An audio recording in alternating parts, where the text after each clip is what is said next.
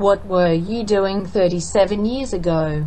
It is 1981 and a 16-year-old has a hot soldering iron, a Ghetto blaster, a Sharp Cassette player with AM/FM radio, dripping out Icehouse in mono from 2SM radio, must have been after 8 p.m, and a cold bottle of Claire's cordial.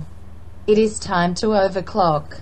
Multimeter and logic probe at the ready. The Ohio Scientific Superboard II doesn't know what's about to happen.